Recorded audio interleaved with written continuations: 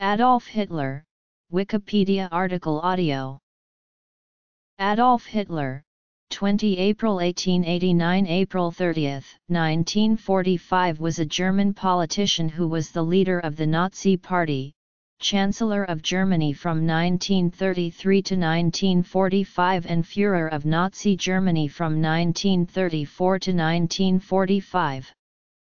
As dictator, Hitler initiated World War II in Europe with the invasion of Poland in September 1939, and was central to the Holocaust. Hitler was born in Austria, then part of Austria-Hungary, and was raised near Linz. He moved to Germany in 1913 and was decorated during his service in the German army in World War I.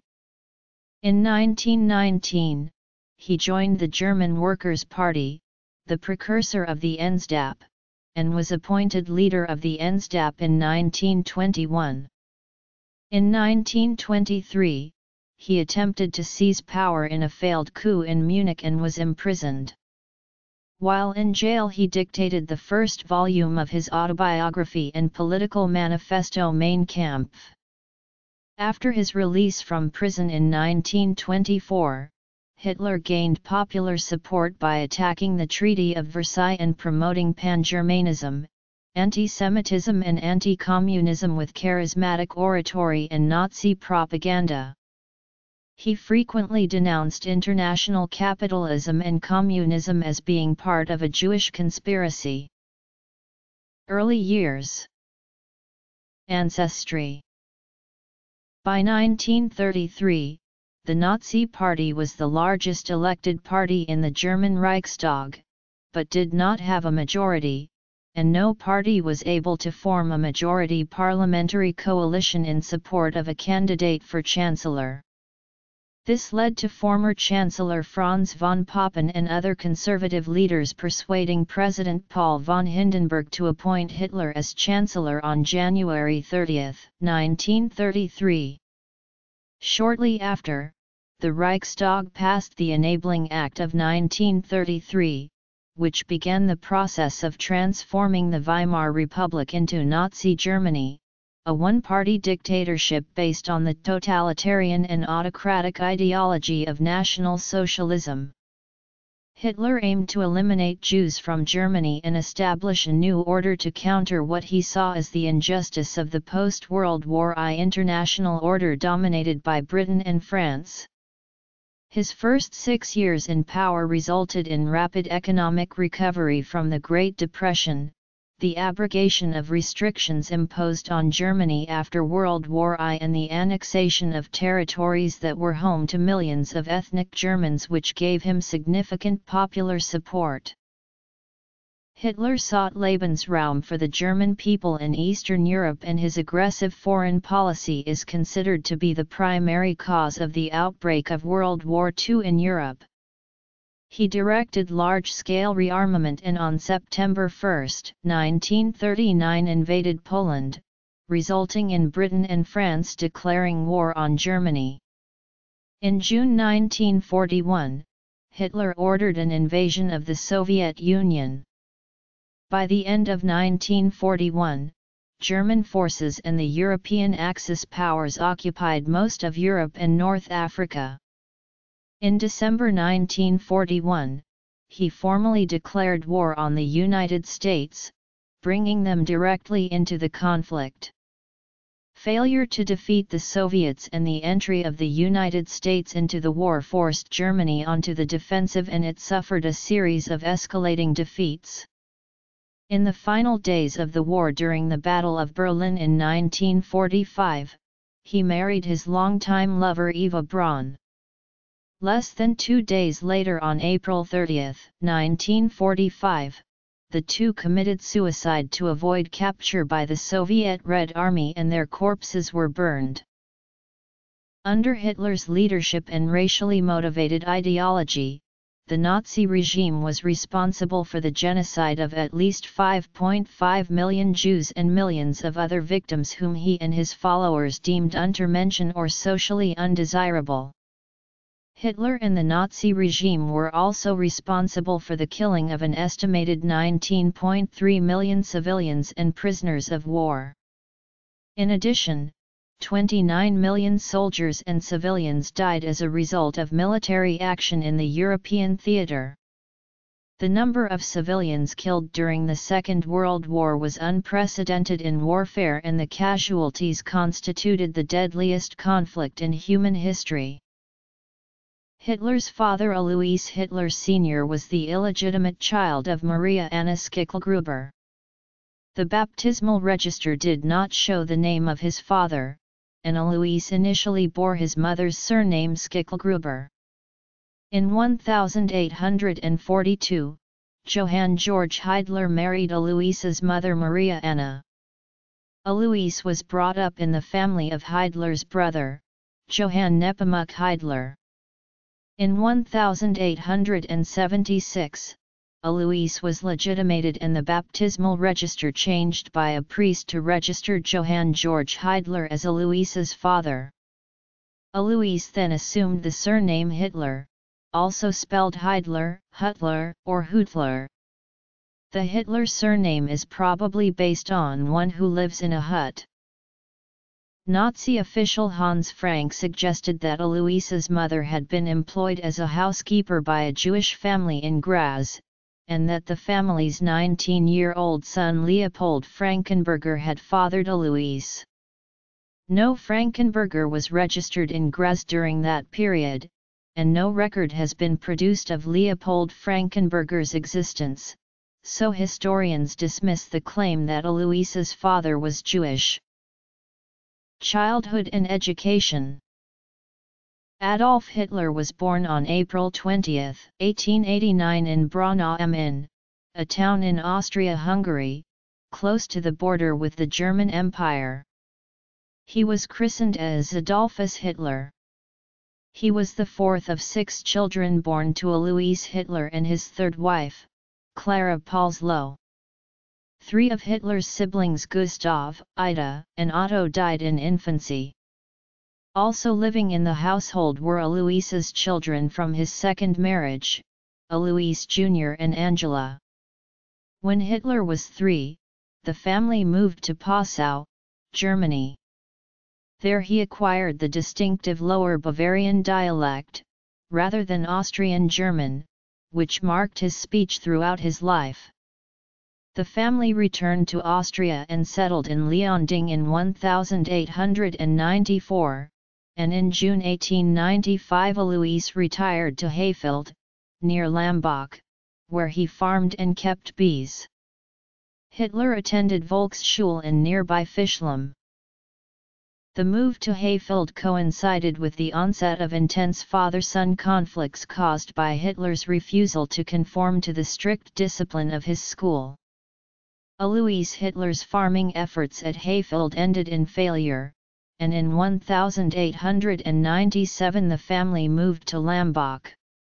The 8-year-old Hitler took singing lessons, sang in the church choir, and even considered becoming a priest. In 1898 the family returned permanently to Leonding. Hitler was deeply affected by the death of his younger brother Edmund, who died in 1900 from measles. Hitler changed from a confident, outgoing, conscientious student to a morose, detached boy who constantly fought with his father and teachers. Early adulthood in Vienna and Munich.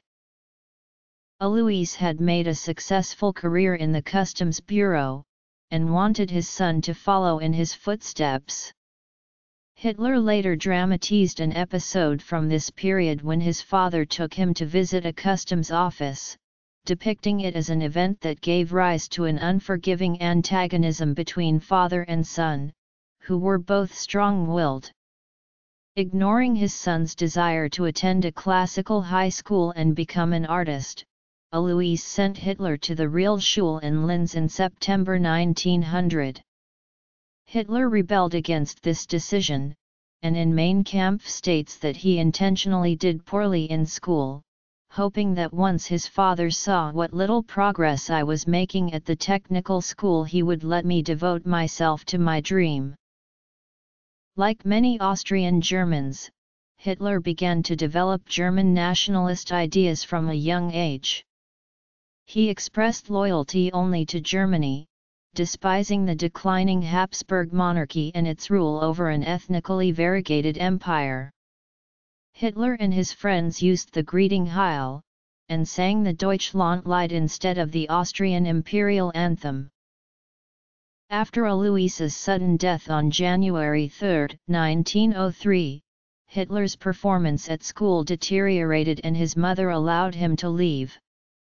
He enrolled at the Realschule in Steyr in September 1904, where his behavior and performance improved. In 1905, after passing a repeat of the final exam, Hitler left the school without any ambitions for further education or clear plans for a career. World War I. In 1907 Hitler left Linz to live and study fine art in Vienna, financed by orphans' benefits and support from his mother. He applied for admission to the Academy of Fine Arts Vienna but was rejected twice. The director explained his drawings showed unfitness for painting and suggested Hitler was better suited to studying architecture. Though this was an interest of his, he lacked the academic credentials as he had not finished secondary school. On December 21, 1907, his mother died of breast cancer at the age of 47. In 1909 Hitler ran out of money and was forced to live a bohemian life in homeless shelters and a men's hostel. He earned money as a casual laborer and by painting and selling watercolors of Vienna's sights. Entry into politics. During his time in Vienna he pursued a growing passion for two interests, architecture and music, attending 10 performances of Lohengrin, his favorite Wagner opera. Beer Hall Putsch in Landsberg prison. It was here that Hitler first became exposed to racist rhetoric. Populists such as Mayor Karl Lueger exploited the climate of virulent anti-Semitism and occasionally espoused German nationalist notions for political effect. German nationalism had a particularly widespread following in the Mariahilf district, where Hitler lived. George Ritter von Schoonerer became a major influence on Hitler. He also developed an admiration for Martin Luther. Hitler read local newspapers such as Deutsches Volksblatt that fanned prejudice and played on Christian fears of being swamped by an influx of Eastern European Jews. He read newspapers and pamphlets that published the thoughts of philosophers and theoreticians such as Houston Stewart Chamberlain, Charles Darwin, Friedrich Nietzsche, Gustav Le Bon and Arthur Schopenhauer.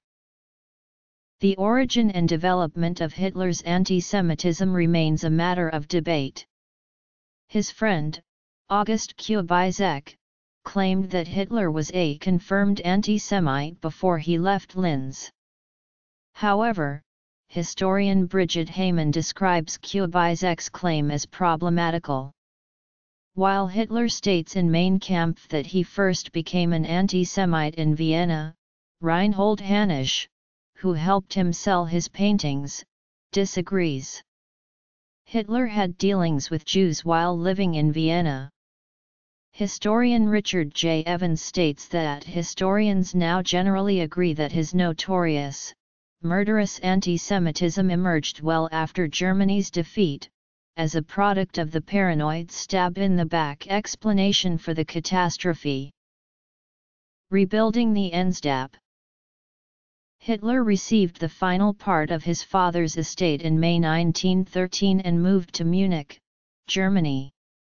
Hitler was called up for conscription into the Austro-Hungarian army, so he journeyed to Salzburg on February 5, 1914 for medical assessment.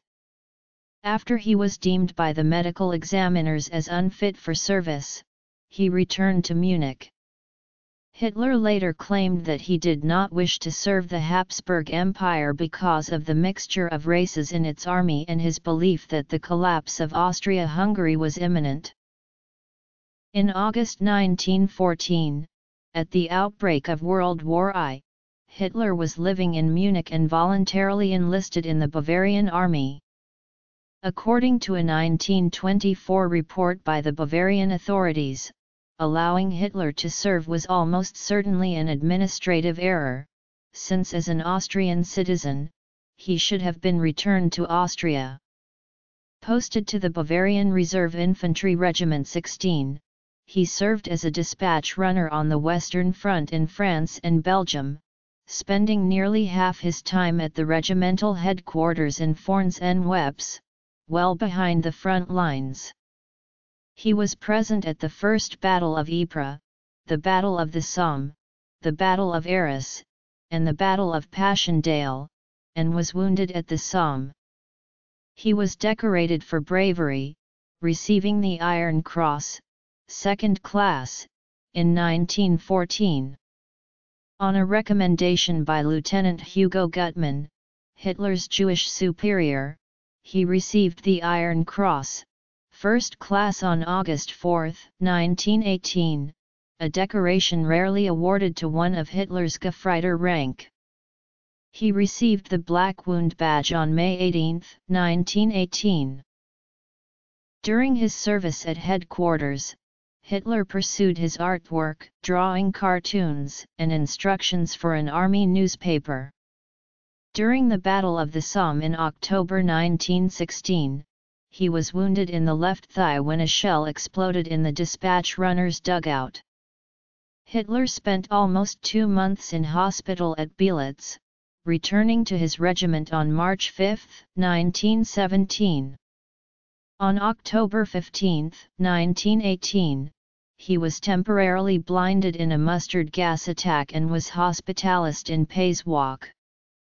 While there, Hitler learned of Germany's defeat, and by his own account upon receiving this news, he suffered a second bout of blindness. Hitler described the war as the greatest of all experiences, and was praised by his commanding officers for his bravery. His wartime experience reinforced his German patriotism, and he was shocked by Germany's capitulation in November 1918.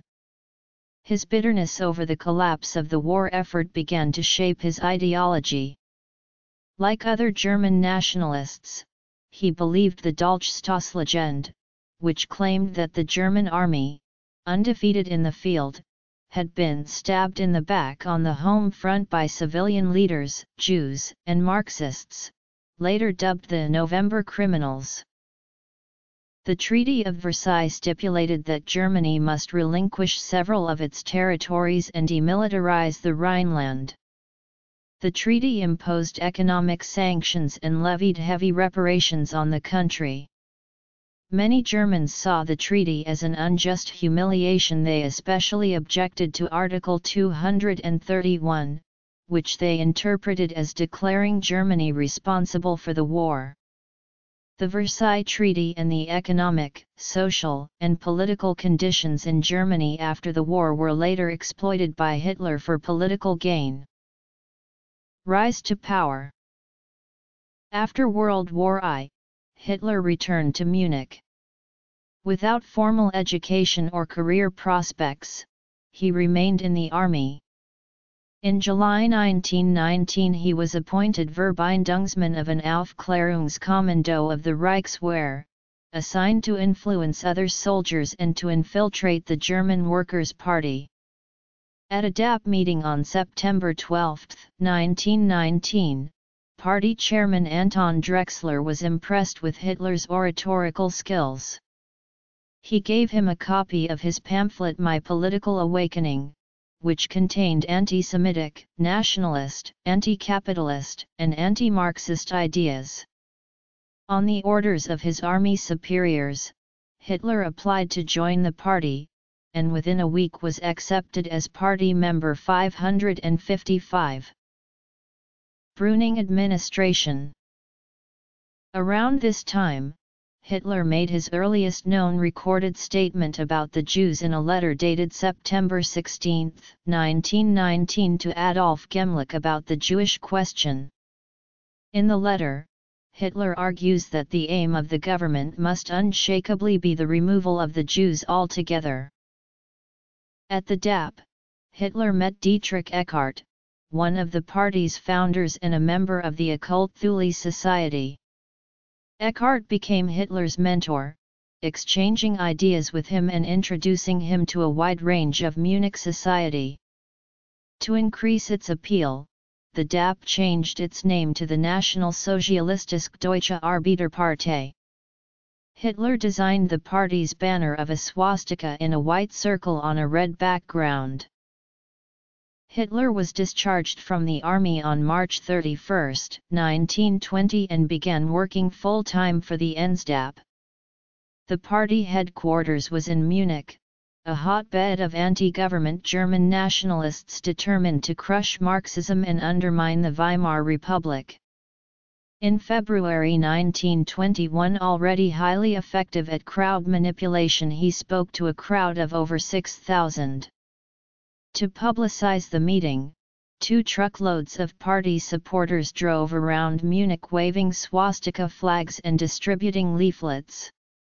Hitler soon gained notoriety for his rowdy polemic speeches against the Treaty of Versailles, rival politicians, and especially against Marxists and Jews. In June 1921, while Hitler and Eckart were on a fundraising trip to Berlin, a mutiny broke out within the NSDAP in Munich. Members of its executive committee wanted to merge with the rival German Socialist Party. Hitler returned to Munich on July 11 and angrily tendered his resignation.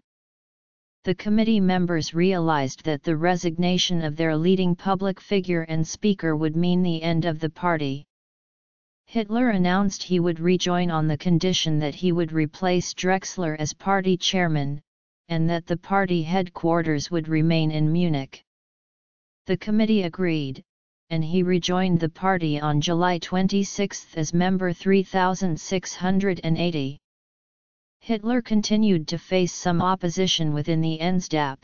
Opponents of Hitler in the leadership had Hermann Esser expelled from the party, and they printed 3,000 copies of a pamphlet attacking Hitler as a traitor to the party.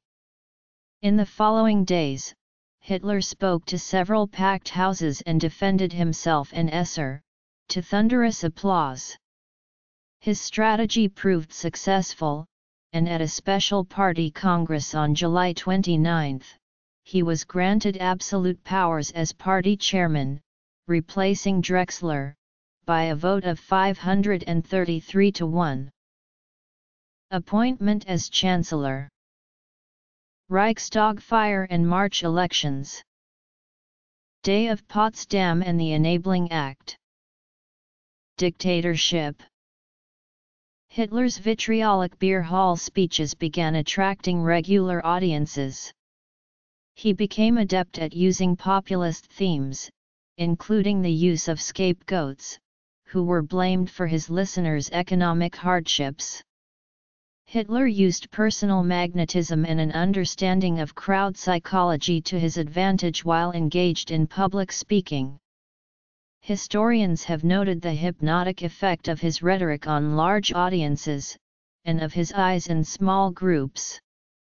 Algis Budrys recalled the crowd noise and behavior when Hitler appeared in a 1936 parade. Some in the audience writhed and rolled on the ground or experienced fecal incontinence. Alphonse Heck, a former member of the Hitler Youth, recalled a similar experience. We erupted into a frenzy of nationalistic pride that bordered on hysteria. For minutes on end, we shouted at the top of our lungs, with tears streaming down our faces, Sieg Heil, Sieg Heil, Sieg Heil. From that moment on, I belonged to Adolf Hitler body and soul. Early followers included Rudolf Hess, former Air Force ace Hermann Göring, and Army Captain Ernst Röhm.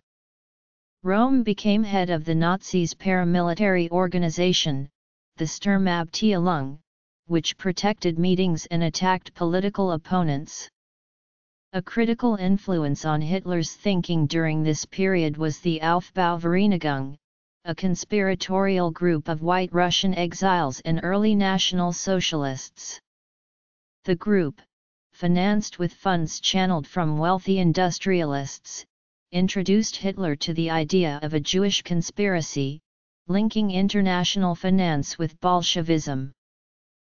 In 1923 Hitler enlisted the help of World War I General Erich Ludendorff for an attempted coup known as the Beer Hall Putsch. The NSDAP used Italian fascism as a model for their appearance and policies. Hitler wanted to emulate Benito Mussolini's March on Rome of 1922 by staging his own coup in Bavaria, to be followed by a challenge to the government in Berlin. Hitler and Ludendorff sought the support of Staatskommissar Gustav Ritter von Kahr, Bavaria's de facto ruler. However, Kahr, along with police chief Hans Ritter von Caesar and Reichswehr General Otto von Lossow, wanted to install a nationalist dictatorship without Hitler.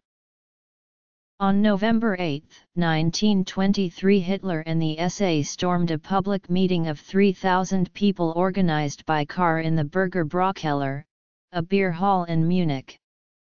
Interrupting Kahr's speech, he announced that the national revolution had begun and declared the formation of a new government with Ludendorff. Retiring to a back room, Hitler, with handgun drawn, demanded and got the support of Kahr, Caesar, and Lossow. Hitler's forces initially succeeded in occupying the local Reichswehr and police headquarters, but Kahr and his cohorts quickly withdrew their support. Neither the army, nor the state police, joined forces with Hitler.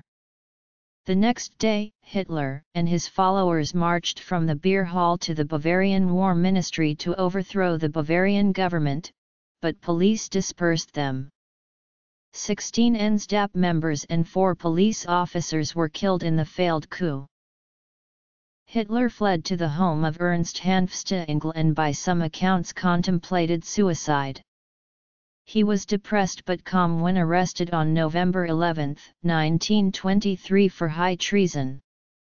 His trial before the Special People's Court in Munich began in February 1924, and Alfred Rosenberg became temporary leader of the NSDAP. On April 1, Hitler was sentenced to 5 years imprisonment at Landsberg prison. There, he received friendly treatment from the guards, and was allowed mail from supporters and regular visits by party comrades.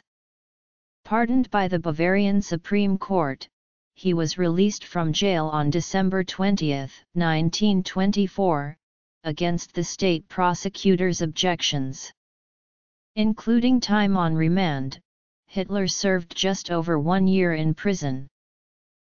While at Landsberg, Hitler dictated most of the first volume of Mein Kampf to his deputy, Rudolf Hess. The book, dedicated to Thule Society member Dietrich Eckart, was an autobiography and exposition of his ideology. The book laid out Hitler's plans for transforming German society into one based on race. Some passages imply genocide. Published in 2 volumes in 1925 and 1926, it sold 228,000 copies between 1925 and 1932. 1 million copies were sold in 1933, Hitler's first year in office. Nazi Germany. Shortly before Hitler was eligible for parole, the Bavarian government attempted to have him deported back to Austria. The Austrian federal chancellor rejected the request on the specious grounds that his service in the German army made his Austrian citizenship void. In response, Hitler formally renounced his Austrian citizenship on April 7, 1925. At the time of Hitler's release from prison, politics in Germany had become less combative and the economy had improved, limiting Hitler's opportunities for political agitation. As a result of the failed beer hall putsch, the NSDAP and its affiliated organizations were banned in Bavaria. In a meeting with the Prime Minister of Bavaria Heinrich held on January 4, 1925, Hitler agreed to respect the state's authority and promised that he would seek political power only through the democratic process.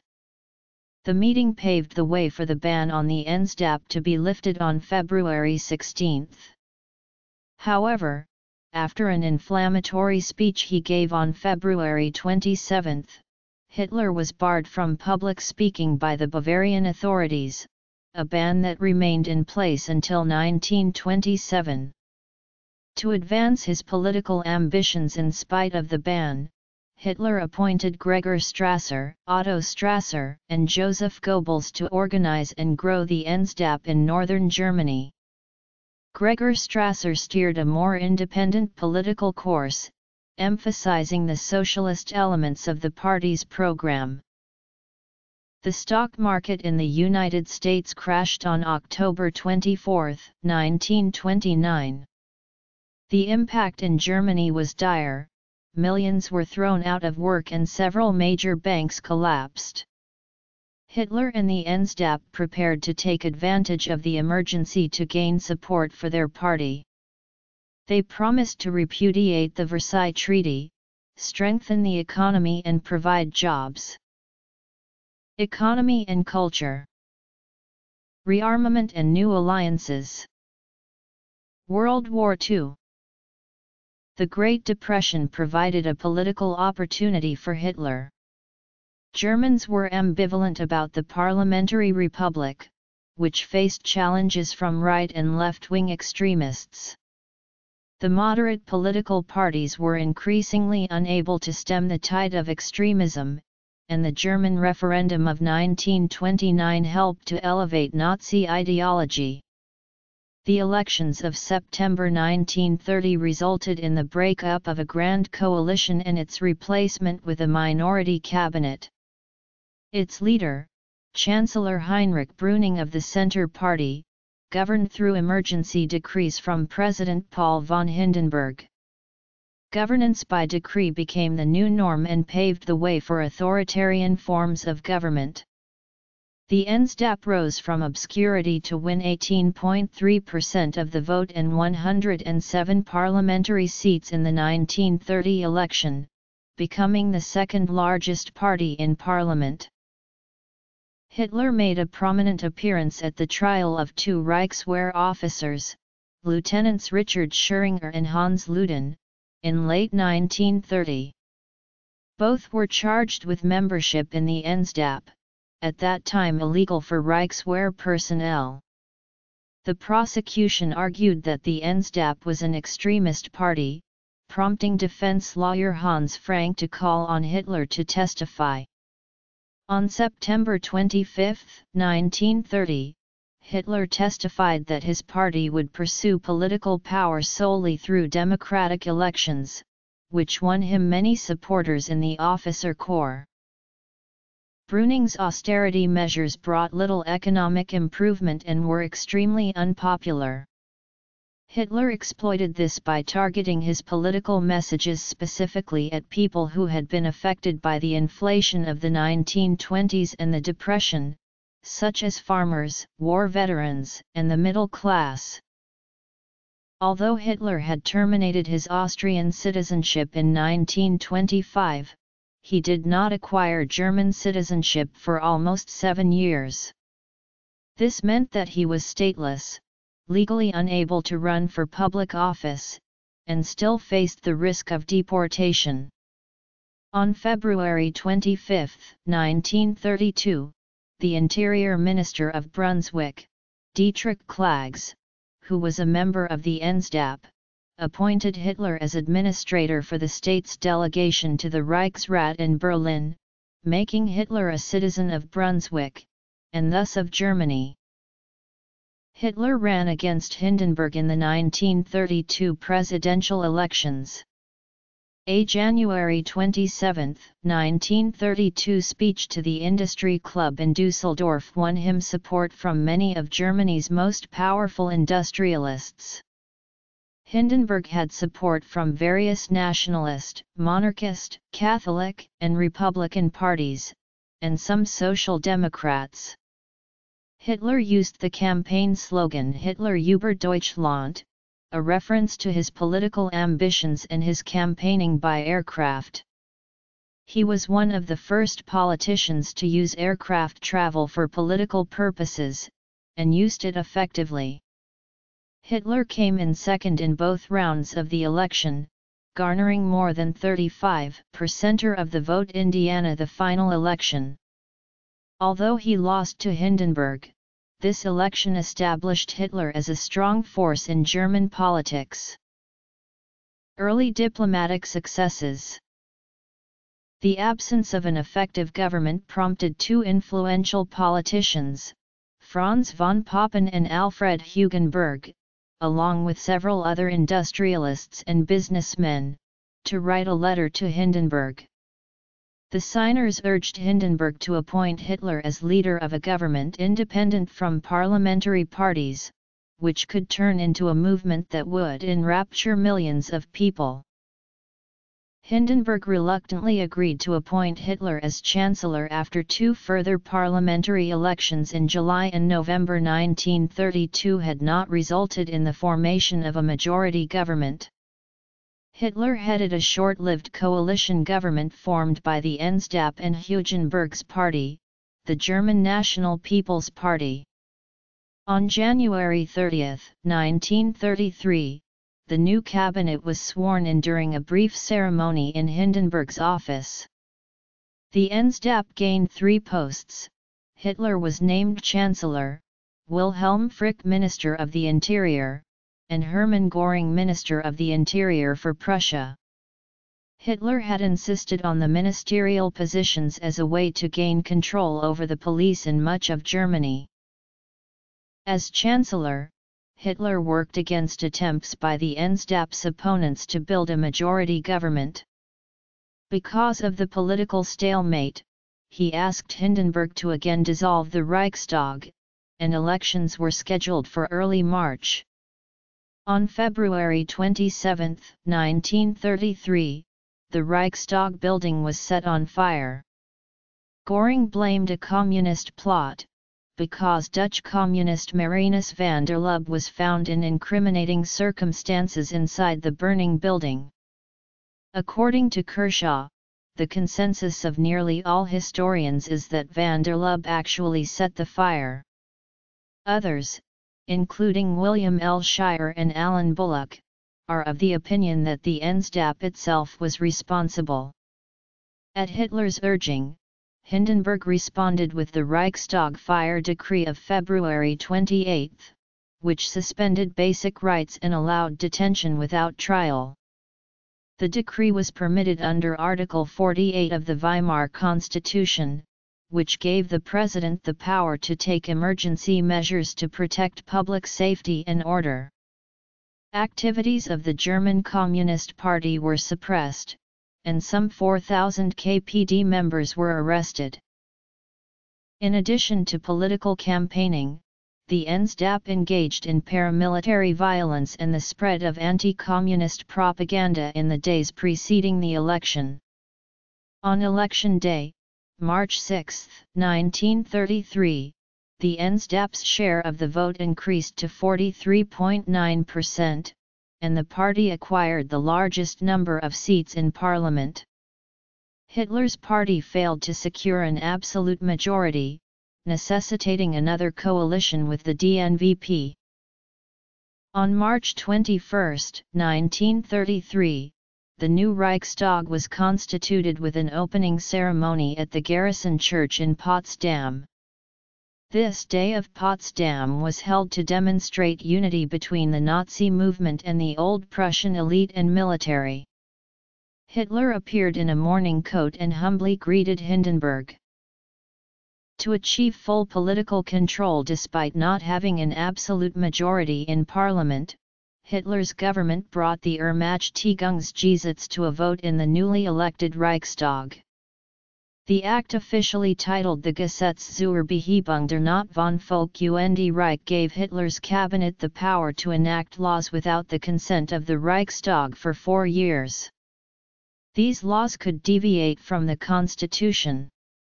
Since it would affect the constitution, the enabling act required a 2/3 majority to pass.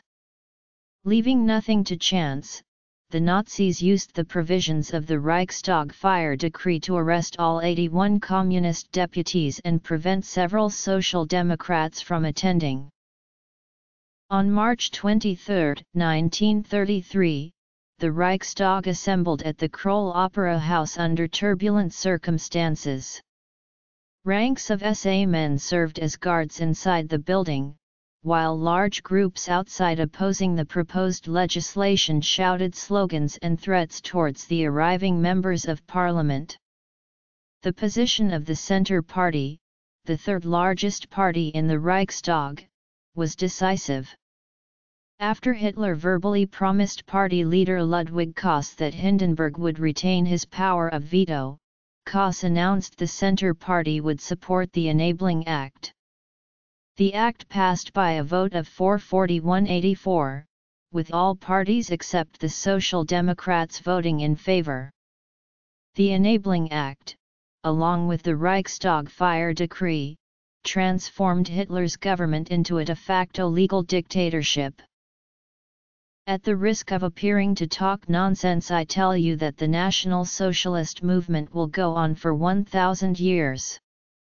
Don't forget how people laughed at me 15 years ago when I declared that one day I would govern Germany.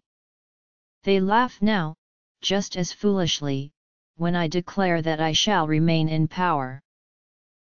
Having achieved full control over the legislative and executive branches of government, Hitler and his allies began to suppress the remaining opposition. The Social Democratic Party was banned and its assets seized. While many trade union delegates were in Berlin for May Day activities, SA stormtroopers demolished union offices around the country. On May 2, 1933, all trade unions were forced to dissolve and their leaders were arrested. Some were sent to concentration camps. The German Labor Front was formed as an umbrella organization to represent all workers, administrators, and company owners, thus reflecting the concept of National Socialism in the spirit of Hitler's Volksgemeinschaft. By the end of June, the other parties had been intimidated into disbanding. This included the Nazis' nominal coalition partner, the DNVP. With the SA's help, Hitler forced its leader, Hugenberg, to resign on June 29. On July 14, 1933, the NSDAP was declared the only legal political party in Germany. The demands of the SA for more political and military power caused anxiety among military, industrial, and political leaders. In response, Hitler purged the entire SA leadership in the Night of the Long Knives, which took place from June 30 to July 2, 1934. Hitler targeted Ernst Röhm and other SA leaders who, along with a number of Hitler's political adversaries, were rounded up, arrested, and shot. While the international community and some Germans were shocked by the murders, many in Germany believed Hitler was restoring order. Alliance with Japan, Austria and Czechoslovakia. On August 2, 1934, Hindenburg died. The previous day, the cabinet had enacted the law concerning the highest state office of the Reich. This law stated that upon Hindenburg's death, the office of president would be abolished and its powers merged with those of the chancellor. Hitler thus became head of state as well as head of government, and was formally named as Führer und Reichskanzler. With this action, Hitler eliminated the last legal remedy by which he could be removed from office. As head of state, Hitler became supreme commander of the armed forces. Immediately after Hindenburg's death, at the instigation of the leadership of the Reichswehr, the traditional loyalty oath of soldiers was altered to affirm loyalty to Hitler personally, by name, rather than to the office of Supreme Commander or the state. On August 19, the merger of the presidency with the chancellorship was approved by 88% of the electorate voting Indiana a plebiscite. Start of World War II. In early 1938, Hitler used blackmail to consolidate his hold over the military by instigating the Blomberg-Fritsch affair. Hitler forced his war minister, Field Marshal Werner von Blomberg, to resign by using a police dossier that showed that Blomberg's new wife had a record for prostitution. Army Commander Colonel General Werner von Fritsch was removed after the Schutzstaffel produced allegations that he had engaged in a homosexual relationship. Both men had fallen into disfavor because they objected to Hitler's demand to make the Wehrmacht ready for war as early as 1938. Hitler assumed Blomberg's title of Commander-in-Chief, thus taking personal command of the armed forces. He replaced the Ministry of War with the Oberkommando der Wehrmacht, headed by General Wilhelm Keitel. On the same day, 16 generals were stripped of their commands and 44 more were transferred. All were suspected of not being sufficiently pro-Nazi. By early February 1938, 12 more generals had been removed. Path to defeat. Defeat and death. The Holocaust. Leadership style. Legacy. Views on religion. Health. Family. In propaganda films. List of propaganda and film appearances. Notes. Citations. Hitler took care to give his dictatorship the appearance of legality. Many of his decrees were explicitly based on the Reichstag fire decree and hence on Article 48 of the Weimar Constitution. The Reichstag renewed the Enabling Act twice, each time for a 4-year period. While elections to the Reichstag were still held, voters were presented with a single list of Nazis and pro-Nazi guests which carried with well over 90% of the vote. These elections were held in far from secret conditions. The Nazis threatened severe reprisals against anyone who didn't vote or dared to vote no.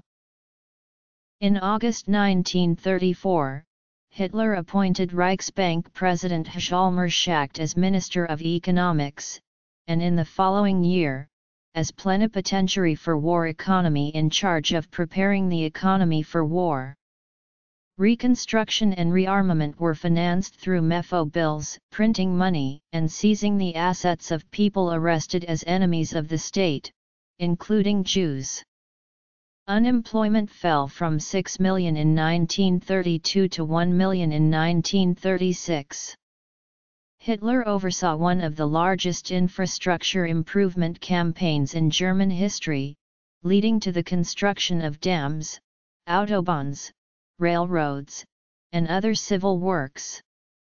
Wages were slightly lower in the mid to late 1930s compared with wages during the Weimar Republic, while the cost of living increased by 25%. The average work week increased during the shift to a war economy. By 1939, the average German was working between 47 and 50 hours a week. Hitler's government sponsored architecture on an immense scale. Albert Speer, instrumental in implementing Hitler's classicist reinterpretation of German culture, was placed in charge of the proposed architectural renovations of Berlin. Despite a threatened multi-nation boycott, Germany hosted the 1936 Olympic Games. Hitler officiated at the opening ceremonies and attended events at both the Winter Games in Garmisch-Partenkirchen and the Summer Games in Berlin.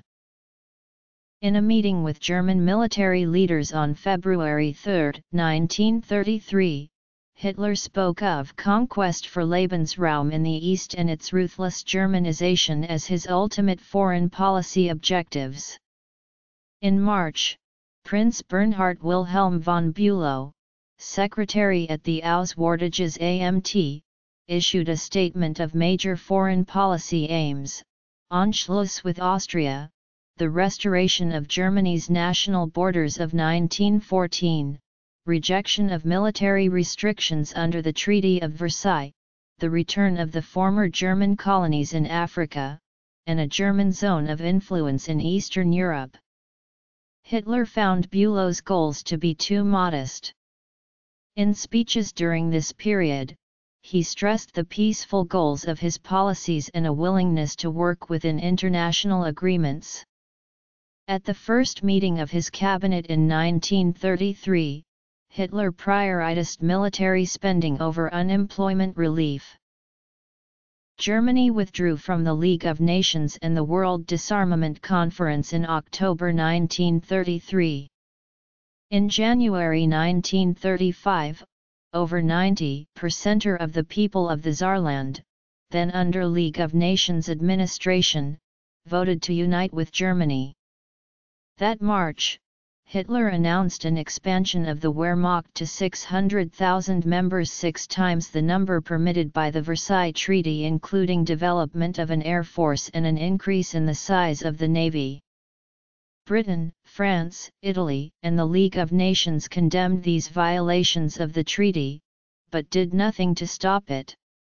The Anglo-German Naval Agreement of June 18 allowed German tonnage to increase to 35% of that of the British Navy. Hitler called the signing of the AGNA the happiest day of his life, believing that the agreement marked the beginning of the Anglo-German alliance he had predicted in Mein Kampf. France and Italy were not consulted before the signing, directly undermining the League of Nations and setting the Treaty of Versailles on the path towards irrelevance. Germany reoccupied the demilitarized zone in the Rhineland in March 1936, in violation of the Versailles Treaty. Hitler also sent troops to Spain to support General Franco during the Spanish Civil War after receiving an appeal for help in July 1936. At the same time, Hitler continued his efforts to create an Anglo-German alliance. In August 1936, in response to a growing economic crisis caused by his rearmament efforts, Hitler ordered Göring to implement a 4-year plan to prepare Germany for war within the next 4 years. The plan envisaged an all-out struggle between Judeo-Bolshevism and German National Socialism, which in Hitler's view required a committed effort of rearmament regardless of the economic costs. Count Galeazzo Ciano, foreign minister of Mussolini's government, declared an axis between Germany and Italy, and on November 25, Germany signed the Anti-Comintern Pact with Japan. Britain, China, Italy, and Poland were also invited to join the Anti-Comintern Pact, but only Italy signed in 1937. Hitler abandoned his plan of an Anglo-German alliance, blaming inadequate British leadership. At a meeting in the Reich Chancellery with his foreign ministers and military chiefs that November, Hitler restated his intention of acquiring Lebensraum for the German people. He ordered preparations for war in the East, to begin as early as 1938 and no later than 1943. In the event of his death, the conference minutes, recorded as the Hossbach Memorandum, were to be regarded as his political testament. He felt that a severe decline in living standards in Germany as a result of the economic crisis could only be stopped by military aggression aimed at seizing Austria and Czechoslovakia. Hitler urged quick action before Britain and France gained a permanent lead in the arms race. In early 1938, in the wake of the Blomberg-Fritsch affair, Hitler asserted control of the military foreign policy apparatus, dismissing Neurath as foreign minister and appointing himself as war minister. From early 1938 onwards, Hitler was carrying out a foreign policy ultimately aimed at war.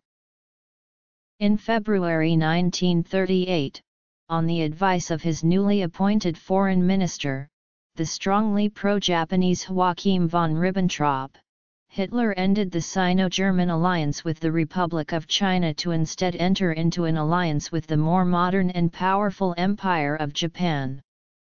Hitler announced German recognition of Manchukuo, the Japanese-occupied state in Manchuria, and renounced German claims to their former colonies in the Pacific held by Japan. Hitler ordered an end to arms shipments to China and recalled all German officers working with the Chinese army. In retaliation, Chinese General Chiang Kai-shek cancelled all Sino-German economic agreements, depriving the Germans of many Chinese raw materials. On March 12, 1938, Hitler announced the unification of Austria with Nazi Germany in the Anschluss. Hitler then turned his attention to the ethnic German population of the Sudetenland region of Czechoslovakia. On 28–29 March 1938, Hitler held a series of secret meetings in Berlin with Konrad Henlein of the Sudeten German Party, the largest of the ethnic German parties of the Sudetenland.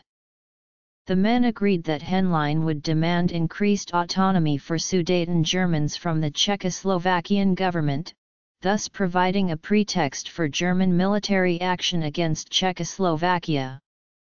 In April 1938, Henlein told the foreign minister of Hungary that whatever the Czech government might offer, he would always raise still higher demands.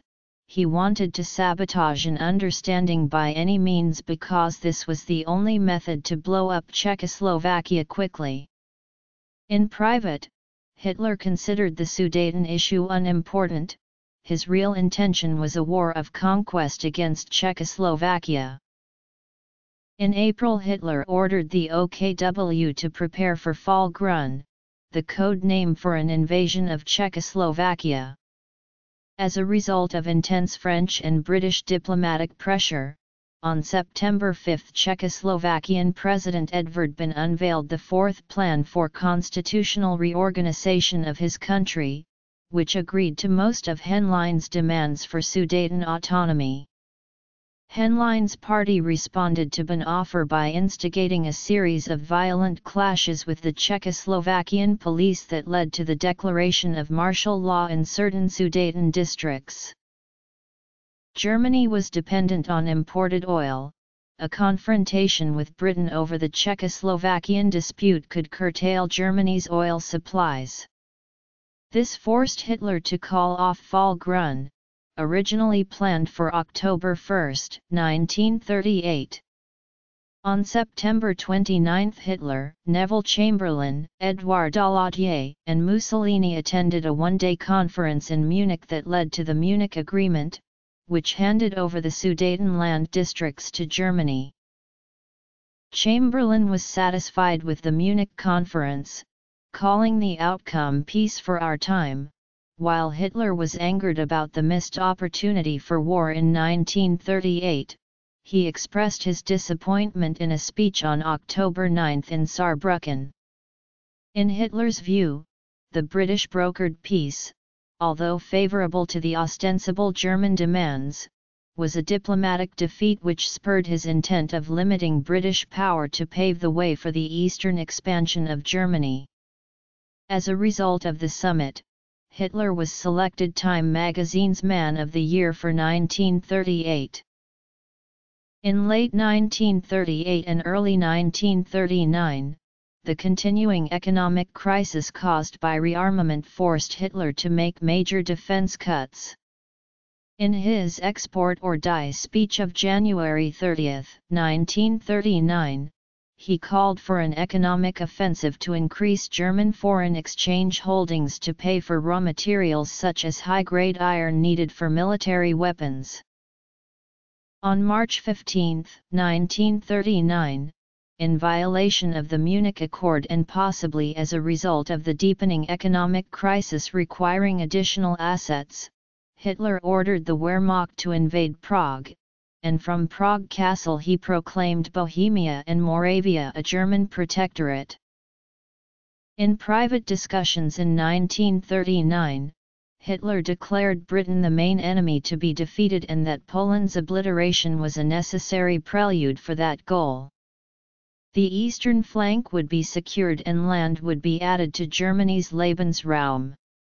Offended by the British guarantee on March 31, 1939 of Polish independence, he said, "I shall brew them a devil's drink."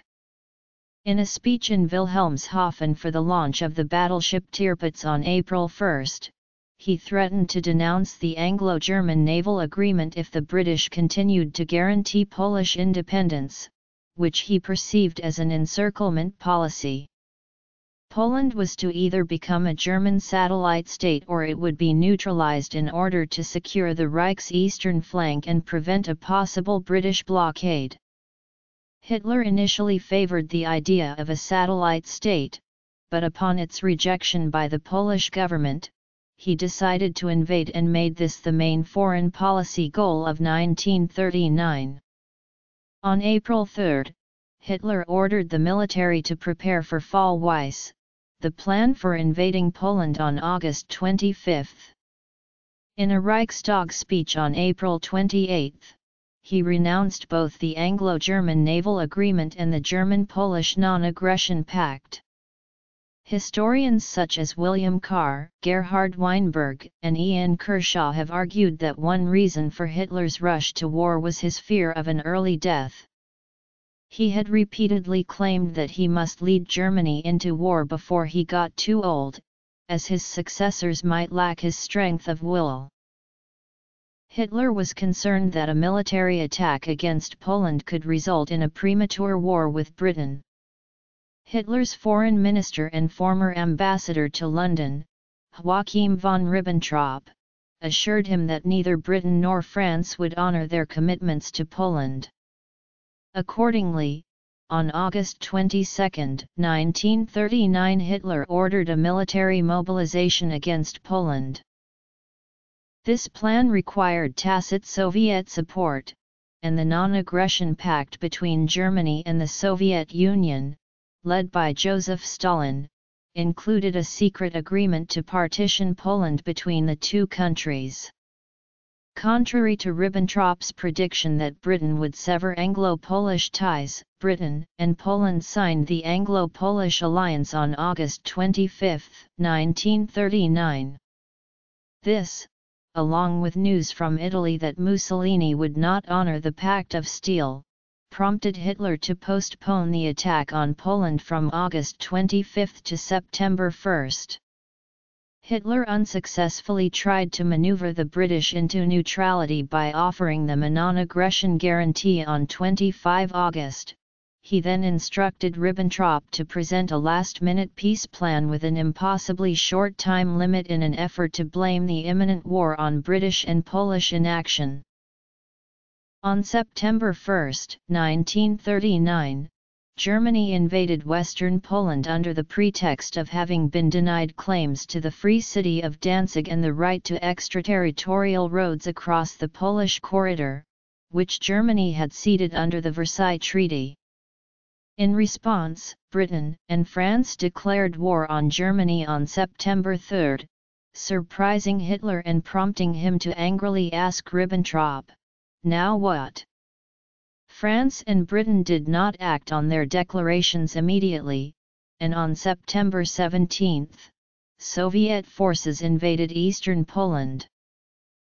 The fall of Poland was followed by what contemporary journalists dubbed the phony war or Sitzkrieg. Hitler instructed the two newly appointed Gauleiters of northwestern Poland, Albert Forster of Reichsgau Danzig West Prussia and Arthur Graser of Reichsgau Wartheland, to Germanize their areas, with no questions asked about how this was accomplished. In Forster's area, ethnic Poles merely had to sign forms stating that they had German blood. In contrast, Graeser agreed with Himmler and carried out an ethnic cleansing campaign towards Poles. Graeser soon complained that Forster was allowing thousands of Poles to be accepted as racial Germans and thus endangered German racial purity. Hitler refrained from getting involved. This inaction has been advanced as an example of the theory of working towards the Führer, in which Hitler issued vague instructions and expected his subordinates to work out policies on their own. Another dispute pitched one side represented by Heinrich Himmler and Graeser, who championed ethnic cleansing in Poland, against another represented by Göring and Hans Frank, who called for turning Poland into the granary of the Reich. On February 12, 1940, the dispute was initially settled in favor of the Göring-Frank view, which ended the economically disruptive mass expulsions. On May 15, 1940, Himmler issued a memo entitled Some Thoughts on the Treatment of Alien Population in the East, calling for the expulsion of the entire Jewish population of Europe into Africa and the reduction of the Polish population to a leaderless class of laborers. Hitler called Himmler's memo good and correct, and, ignoring Göring and Frank, implemented the Himmler-Graeser policy in Poland. On April 9, German forces invaded Denmark and Norway. On the same day Hitler proclaimed the birth of the Greater Germanic Reich, his vision of a united empire of Germanic nations of Europe in which the Dutch, Flemish, and Scandinavians were joined into a racially pure polity under German leadership. In May 1940, Germany attacked France, and conquered Luxembourg, the Netherlands, and Belgium. These victories prompted Mussolini to have Italy join forces with Hitler on June 10. France and Germany signed an armistice on June 22. Kershaw notes that Hitler's popularity within Germany and German support for the war reached its peak when he returned to Berlin on July 6 from his tour of Paris. Following the unexpected swift victory, Hitler promoted 12 generals to the rank of Field Marshal during the 1940 Field Marshal ceremony. Britain, whose troops were forced to evacuate France by sea from Dunkirk, continued to fight alongside other British dominions in the Battle of the Atlantic. Hitler made peace overtures to the new British leader, Winston Churchill, and upon their rejection he ordered a series of aerial attacks on Royal Air Force air bases and radar stations in southeast England. On September 7 the systematic nightly bombing of London began.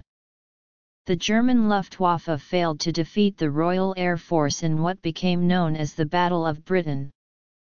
By the end of September, Hitler realized that air superiority for the invasion of Britain could not be achieved, and ordered the operation postponed. The nightly air raids on British cities intensified and continued for months, including London, Plymouth, and Coventry. On September 27, 1940, the Tripartite Pact was signed in Berlin by Saburo Kurusu of Imperial Japan, Hitler, and Italian Foreign Minister Ciano, and later expanded to include Hungary, Romania, and Bulgaria, thus yielding the Axis powers. Hitler's attempt to integrate the Soviet Union into the anti-British bloc failed after inconclusive talks between Hitler and Molotov in Berlin in November, and he ordered preparations for the invasion of the Soviet Union. In early 1941, German forces were deployed to North Africa, the Balkans, and the Middle East. In February, German forces arrived in Libya to bolster the Italian presence. In April, Hitler launched the invasion of Yugoslavia, quickly followed by the invasion of Greece. In May, German forces were sent to support Iraqi rebel forces fighting against the British and to invade Crete. On June 22, 1941, contravening the Hitler-Stalin Non-Aggression Pact of 1939, 5 million Axis troops attacked the Soviet Union. This offensive was intended to destroy the Soviet Union and seize its natural resources for subsequent aggression against the Western powers. The invasion conquered a huge area, including the Baltic republics, Belarus, and West Ukraine. By early August, Axis troops had advanced 500 kilometers and won the Battle of Smolensk. Hitler ordered Army Group Center to temporarily halt its advance to Moscow and divert its panzer groups to aid in the encirclement of Leningrad and Kiev. His generals disagreed with this change, having advanced within 400 kilometers of Moscow, and his decision caused a crisis among the military leadership. The pause provided the Red Army with an opportunity to mobilize fresh reserves. Historian Russell Stolfi considers it to be one of the major factors that caused the failure of the Moscow offensive, which was resumed in October 1941 and ended disastrously in December. During this crisis, Hitler appointed himself as head of the Oberkommando des Heeres, at the same time limiting its authority to the Eastern Front. On December 7, 1941, Japan attacked the American fleet based at Pearl Harbor, Hawaii. 4 days later, Hitler declared war against the United States. On December 18, 1941, Himmler asked Hitler what to do with the Jews of Russia, to which Hitler replied, "Als Partisanen auszurotten." Israeli historian Yehuda Bauer has commented that the remark is probably as close as historians will ever get to a definitive order from Hitler for the genocide carried out during the Holocaust. In late 1942, German forces were defeated in the Second Battle of El Alamein, thwarting Hitler's plans to seize the Suez Canal and the Middle East. Overconfident in his own military expertise following the earlier victories in 1940, Hitler became distrustful of his army high command and began to interfere in military and tactical planning, with damaging consequences. In December 1942 and January 1943, Hitler's repeated refusal to allow their withdrawal at the Battle of Stalingrad led to the almost total destruction of the Sixth Army. Over 200,000 Axis soldiers were killed and 235,000 were taken prisoner. Thereafter came a decisive strategic defeat at the Battle of Kursk. Hitler's military judgment became increasingly erratic, and Germany's military and economic position deteriorated, as did Hitler's health. Following the Allied invasion of Sicily in 1943, Mussolini was removed from power by Victor Emmanuel III after a vote of no confidence of the Grand Council. Marshal Pietro Badoglio, placed in charge of the government, soon surrendered to the Allies. Throughout 1943 and 1944, the Soviet Union steadily forced Hitler's armies into retreat along the Eastern Front. On June 6, 1944, the Western Allied armies landed in northern France in one of the largest amphibious operations in history, Operation Overlord. Many German officers concluded that defeat was inevitable and that continuing under Hitler's leadership would result in the complete destruction of the country. Between 1939 and 1945, there were many plans to assassinate Hitler, some of which proceeded to significant degrees. The most well-known, the July 20 plot, came from within Germany and was at least partly driven by the increasing prospect of a German defeat in the war. In July 1944, in the July 20 plot, part of Operation Valkyrie, Klaus von Stauffenberg planted a bomb in one of Hitler's headquarters, the Wolf's Lair at Rassenburg. Hitler narrowly survived because staff officer Heinz Brandt moved the briefcase containing the bomb behind a leg of the heavy conference table, which deflected much of the blast. Later, Hitler ordered savage reprisals resulting in the execution of more than 4,900 people. By late 1944, both the Red Army and the Western Allies were advancing into Germany. Recognizing the strength and determination of the Red Army, Hitler decided to use his remaining mobile reserves against the American and British troops, which he perceived as far weaker. On December 16, he launched the Ardennes offensive to incite disunity among the Western Allies and perhaps convince them to join his fight against the Soviets. The offensive failed after some temporary successes.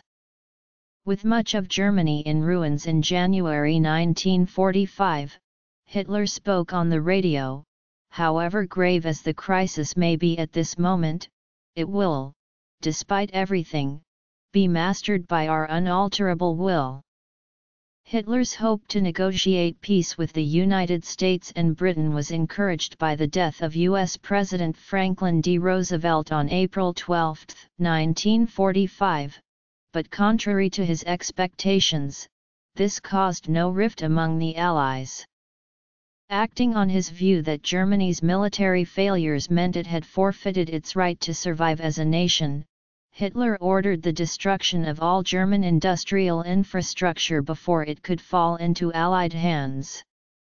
Minister for Armaments Albert Speer was entrusted with executing this scorched earth policy, but he secretly disobeyed the order. On April 20, his 56th birthday, Hitler made his last trip from the Führerbunker to the surface. In the ruined garden of the Reich Chancellery, he awarded Iron Crosses to boy soldiers of the Hitler Youth, who were now fighting the Red Army at the front near Berlin. By April 21, Georgy Zhukov's First Belorussian Front had broken through the defences of General Gotthard Heinrich's Army Group Vistula during the Battle of the Seelow Heights and advanced to the outskirts of Berlin. In denial about the dire situation, Hitler placed his hopes on the undermanned and under-equipped Armee Teilung Steiner, commanded by Waffen-SS General Felix Steiner. Hitler ordered Steiner to attack the northern flank of the salient, while the German Ninth Army was ordered to attack northward in a pincer attack. During a military conference on April 22, Hitler asked about Steiner's offensive. He was told that the attack had not been launched and that the Soviets had entered Berlin. Hitler asked everyone except Wilhelm Keitel, Alfred Jodl, Hans Krebs, and Wilhelm Burgdorf to leave the room, then launched into a tirade against the treachery and incompetence of his commanders, culminating in his declaration for the first time that everything was lost. He announced that he would stay in Berlin until the end and then shoot himself. By April 23 the Red Army had surrounded Berlin, and Goebbels made a proclamation urging its citizens to defend the city. That same day, Göring sent a telegram from Berchtesgaden, arguing that since Hitler was isolated in Berlin, Göring should assume leadership of Germany. Göring set a deadline, after which he would consider Hitler incapacitated. Hitler responded by having Göring arrested, and in his last will and testament, written on April 29, he removed Göring from all government positions. On April 28 Hitler discovered that Himmler, who had left Berlin on April 20, was trying to negotiate a surrender to the Western Allies. He ordered Himmler's arrest and had Hermann Fegelein shot. After midnight on April 29, Hitler married Eva Braun in a small civil ceremony in the Führerbunker. After a wedding breakfast with his new wife, Hitler dictated his will to his secretary Trudel Jung. The event was witnessed and documents signed by Krebs, Bergdorf, Goebbels, and Bormann. Later that afternoon, Hitler was informed of the execution of Mussolini, which presumably increased his determination to avoid capture. On April 30, 1945, when Soviet troops were within a block or two of the Reich Chancellery, Hitler shot himself in the head and Braun bit into a cyanide capsule. Their bodies were carried outside to the bombed-out garden behind the Reich Chancellery, where they were placed in a bomb crater and doused with petrol. The corpses were set on fire as the Red Army shelling continued. Grand Admiral Karl Dönitz and Joseph Goebbels assumed Hitler's roles as head of state and chancellor respectively. Berlin surrendered on May 2. Records in the Soviet archives obtained after the fall of the Soviet Union state that the remains of Hitler, Braun, Joseph, and Magda Goebbels, the 6 Goebbels children, General Hans Krebs, and Hitler's dogs were repeatedly buried and exhumed. On April 4, 1970, a Soviet KGB team used detailed burial charts to exhume 5 wooden boxes at the Smersh facility in Magdeburg. The remains from the boxes were burned, crushed, and scattered into the Biedritz River, a tributary of the Elbe.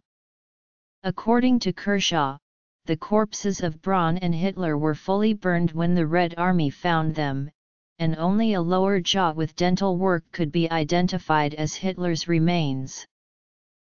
If the international Jewish financiers in and outside Europe should succeed in plunging the nations once more into a world war, then the result will not be the Bolshevization of the earth, and thus the victory of Jewry, but the annihilation of the Jewish race in Europe. The Holocaust and Germany's war in the East were based on Hitler's long-standing view that the Jews were the enemy of the German people and that Lebensraum was needed for Germany's expansion. He focused on Eastern Europe for this expansion, aiming to defeat Poland and the Soviet Union and then removing or killing the Jews and Slavs. The General Plan Ost called for deporting the population of occupied Eastern Europe and the Soviet Union to West Siberia, for use as slave labor or to be murdered. The conquered territories were to be colonized by German or Germanist settlers. The goal was to implement this plan after the conquest of the Soviet Union, but when this failed, Hitler moved the plans forward. By January 1942, he had decided that the Jews, Slavs, and other deportees considered undesirable should be killed. The genocide was organized and executed by Heinrich Himmler and Reinhard Heydrich. The records of the Wannsee Conference, held on January 20, 1942 and led by Heydrich, with 15 senior Nazi officials participating, provide the clearest evidence of systematic planning for the Holocaust. On February 22, Hitler was recorded saying, "We shall regain our health only by eliminating the Jews." Similarly, at a meeting in July 1941 with leading functionaries of the Eastern Territories, Hitler said that the easiest way to quickly pacify the areas would be best achieved by shooting everyone who even looks odd. Although no direct order from Hitler authorizing the mass killings has surfaced, his public speeches, orders to his generals, and the diaries of Nazi officials demonstrate that he conceived and authorized the extermination of European Jewry. During the war, Hitler repeatedly stated his prophecy of 1939 was being fulfilled, namely, that a world war would bring about the annihilation of the Jewish race.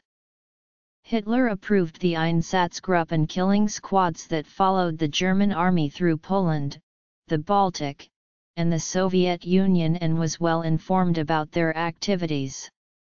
By summer 1942, Auschwitz concentration camp was expanded to accommodate large numbers of deportees for killing or enslavement. Scores of other concentration camps and satellite camps were set up throughout Europe, with several camps devoted exclusively to extermination. Between 1939 and 1945, the Schutzstaffel, assisted by collaborationist governments and recruits from occupied countries, was responsible for the deaths of at least 11 million people, including 5.5 to 6 million Jews, and between 200,000 and 1,500,000 Romani people. Deaths took place in concentration and extermination camps, ghettos, and through mass executions. Many victims of the Holocaust were gassed to death, while others died of starvation or disease or while working as slave laborers.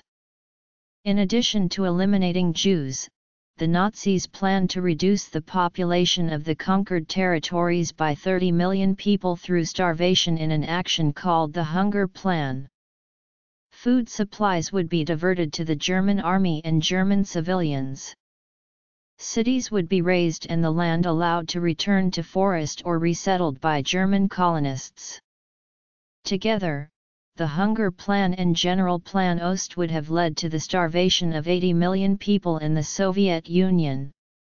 These partially fulfilled plans resulted in additional deaths, bringing the total number of civilians and prisoners of war who died in the democide to an estimated 19.3 million people. Hitler's policies resulted in the killing of nearly 2 million non-Jewish Poles, over 3 million Soviet prisoners of war, communists, and other political opponents, homosexuals, the physically and mentally disabled, Jehovah's Witnesses, Adventists, and trade unionists. Hitler did not speak publicly about the killings, and seems never to have visited the concentration camps. The Nazis embraced the concept of racial hygiene.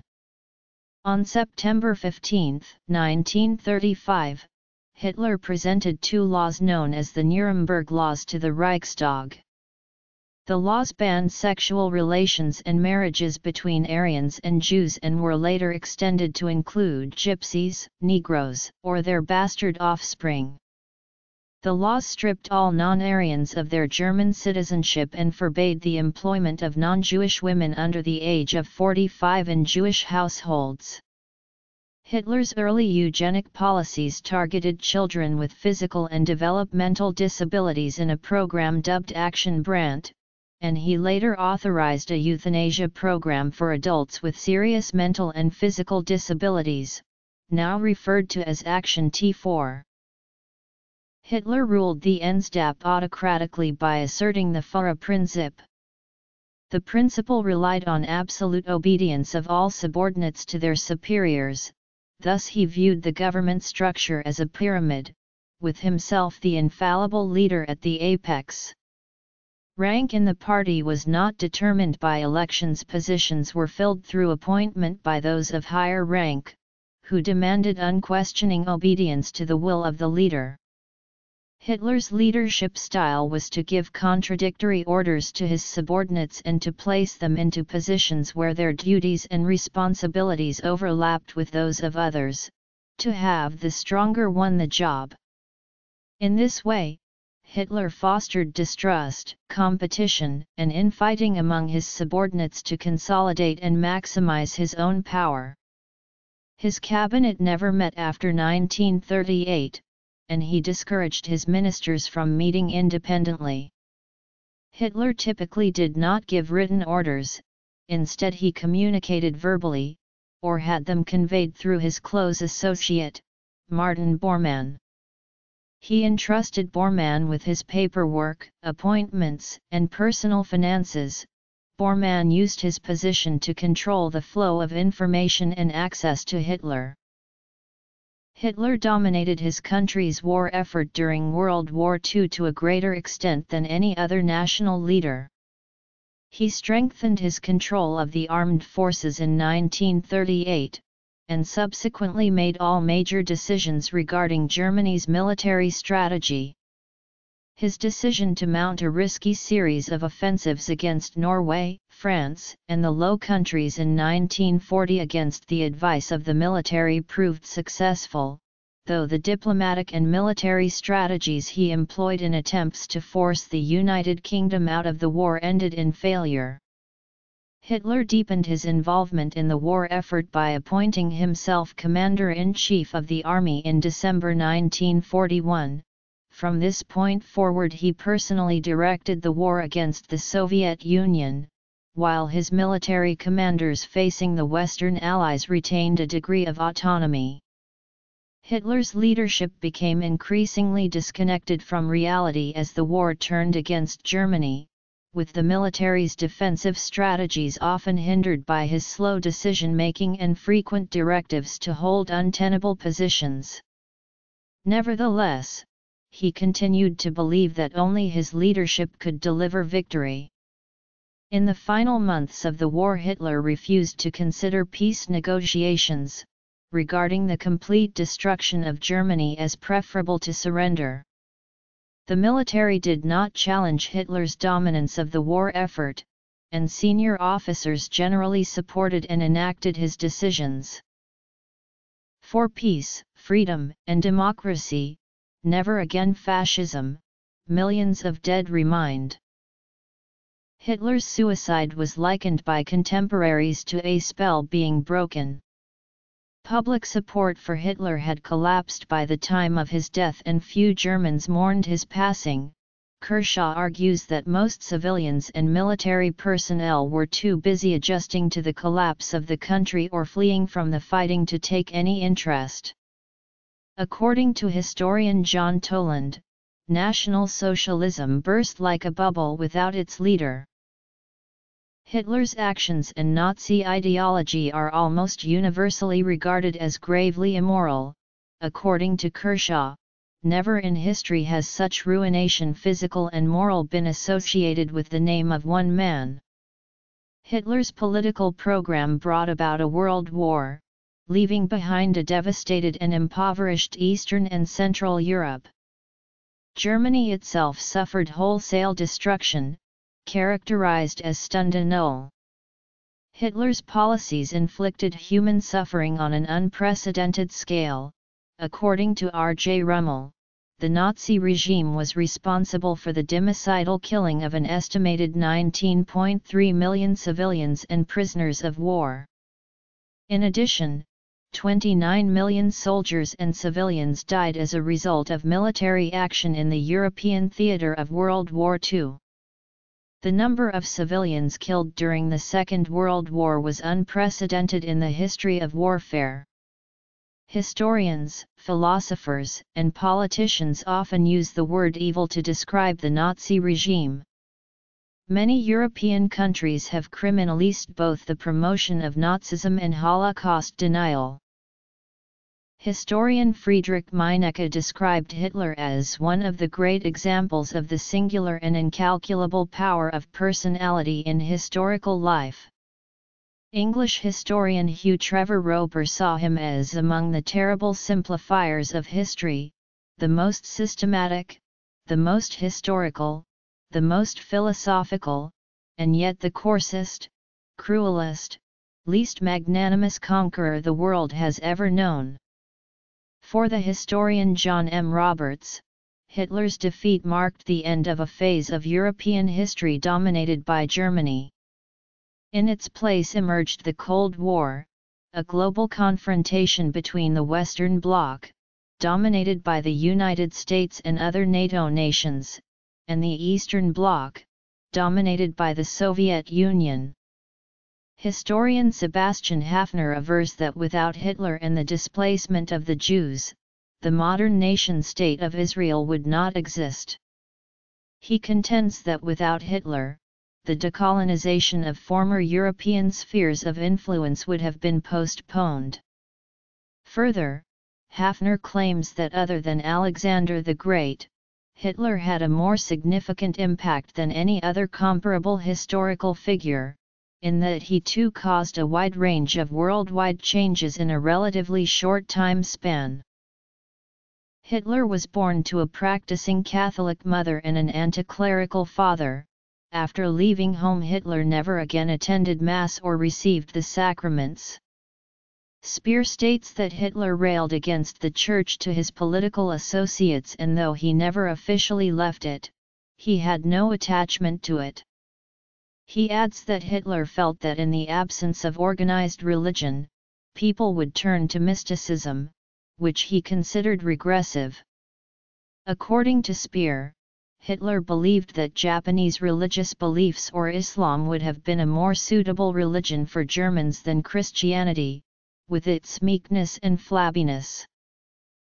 Historian John S. Conway states that Hitler was fundamentally opposed to the Christian churches. According to Bullock, Hitler did not believe in God, was anti-clerical, and held Christian ethics in contempt because they contravened his preferred view of survival of the fittest. He favored aspects of Protestantism that suited his own views, and adopted some elements of the Catholic Church's hierarchical organization, liturgy, and phraseology. Hitler viewed the Church as an important politically conservative influence on society, and he adopted a strategic relationship with it that suited his immediate political purposes. In public, Hitler often praised Christian heritage and German Christian culture, though professing a belief in an Aryan Jesus who fought against the Jews. Any pro-Christian public rhetoric contradicted his private statements, which described Christianity as absurdity and nonsense founded on lies. According to a U.S. Office of Strategic Services report, the Nazi Master Plan, Hitler planned to destroy the influence of Christian churches within the Reich. His eventual goal was the total elimination of Christianity. This goal informed Hitler's movement early on, but he saw it as inexpedient to publicly express this extreme position. According to Bullock, Hitler wanted to wait until after the war before executing this plan. Speer wrote that Hitler had a negative view of Himmler's and Alfred Rosenberg's mystical notions and Himmler's attempt to mythologize the SS. Hitler was more pragmatic, and his ambitions centered on more practical concerns.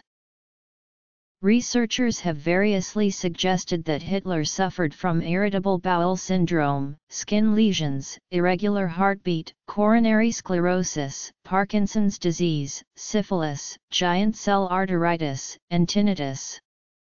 In a report prepared for the OSS in 1943, Walter C. Langer of Harvard University described Hitler as a neurotic psychopath. In his 1977 book The Psychopathic God, Adolf Hitler, historian Robert G. L. Waite proposes that he suffered from borderline personality disorder. Historians Henrik Eberle and Hans Joachim Neumann consider that while he suffered from a number of illnesses including Parkinson's disease, Hitler did not experience pathological delusions and was always fully aware of, and therefore responsible for, his decisions. Theories about Hitler's medical condition are difficult to prove, and placing too much weight on them may have the effect of attributing many of the events and consequences of Nazi Germany to the possibly impaired physical health of one individual. Kershaw feels that it is better to take a broader view of German history by examining what social forces led to the Nazi dictatorship and its policies rather than to pursue narrow explanations for the Holocaust and World War II based on only one person. Hitler followed a vegetarian diet. At social events he sometimes gave graphic accounts of the slaughter of animals in an effort to make his guests shun meat. Bormann had a greenhouse constructed near the Berghof to ensure a steady supply of fresh fruit and vegetables for Hitler. Hitler publicly avoided alcohol. He occasionally drank beer and wine in private, but gave up drinking because of weight gain in 1943. He was a non-smoker for most of his adult life, but smoked heavily in his youth. He eventually quit, calling the habit a waste of money. He encouraged his close associates to quit by offering a gold watch to anyone able to break the habit. Hitler began using amphetamine occasionally after 1937 and became addicted to it in late 1942. Speer linked this use of amphetamine to Hitler's increasingly erratic behavior and inflexible decision-making. Bibliography. Online. Prescribed 90 medications during the war years by his personal physician, Theodor Morell. Hitler took many pills each day for chronic stomach problems and other ailments. He regularly consumed amphetamine, barbiturates, opiates, and cocaine, as well as potassium bromide and atropa belladonna. He suffered ruptured eardrums as a result of the July 20 plot bomb blast in 1944, and 200 wood splinters had to be removed from his legs. Newsreel footage of Hitler shows tremors in his left hand and a shuffling walk, which began before the war and worsened towards the end of his life. Ernst Günther Schenk and several other doctors who met Hitler in the last weeks of his life also formed a diagnosis of Parkinson's disease. Hitler created a public image as a celibate man without a domestic life, dedicated entirely to his political mission and the nation. He met his lover, Eva Braun, in 1929, and married her in April 1945. In September 1931, his half-niece, Julie Robel, took her own life with Hitler's gun in his Munich apartment. It was rumored among contemporaries that Julie was in a romantic relationship with him, and her death was a source of deep, lasting pain. Paula Hitler, the younger sister of Hitler and the last living member of his immediate family, died in 1960. Hitler exploited documentary films and newsreels to inspire a cult of personality. He was involved and appeared in a series of propaganda films throughout his political career such as Der Sieg des Glaubens and Triumph des Willens made by Leni Riefenstahl, regarded as a pioneer of modern filmmaking.